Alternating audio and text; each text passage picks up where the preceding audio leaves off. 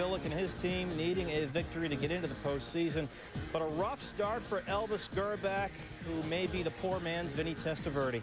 Opening drive, Grbaac's pass tipped and picked by Rondé Barber. Barber's 10th interception of the season, and that play certainly set the tone for the entire ball game. Ravens next possession. Elvis gotta get out of there.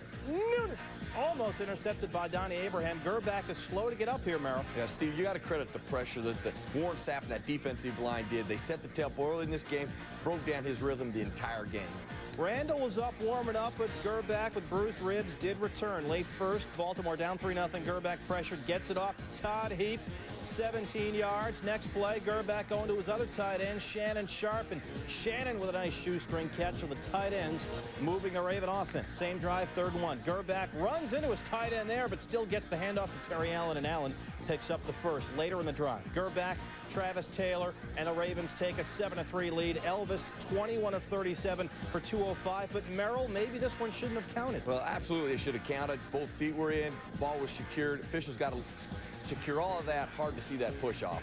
Ravens next possession. Grbac facing a whole lot more pressure. Simeon Rice hauls him down. And again, Elvis, maybe with a strained groin, limping. Randall ready, but Grbac stayed in the game.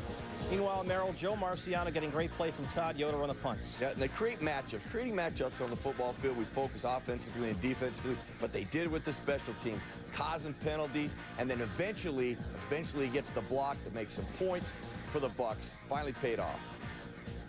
Ravens next possession after the block punt. They're down 9-7, and Grbac has more interception issues. Great play by Derek Brooks, and Derek keeps on matriculating the ball up the field. All the way down to the 1. It set up a Brad Johnson touchdown, and it's 16-7 Tampa Bay at halftime.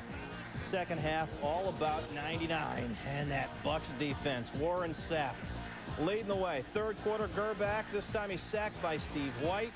Then in the fourth quarter with Baltimore still down 16-10, it's Sapp and Anthony McFarland. Grbac went down 5 times on the night. Under 2 minutes left now. Ravens with a huge 4th and 10. Got to get something here. Grbac wants the missile. Qadry Ismail, and Ismail just short with a huge stop by Derek Brooks.